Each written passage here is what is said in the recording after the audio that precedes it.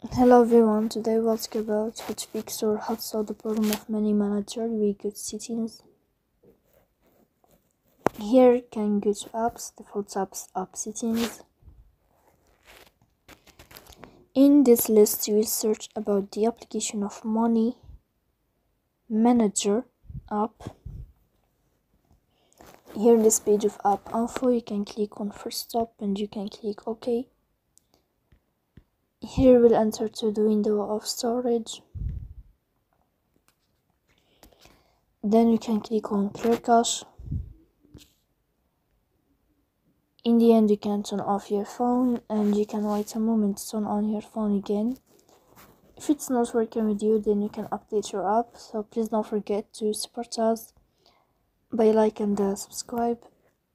See you next time in another video and thank you for your attention.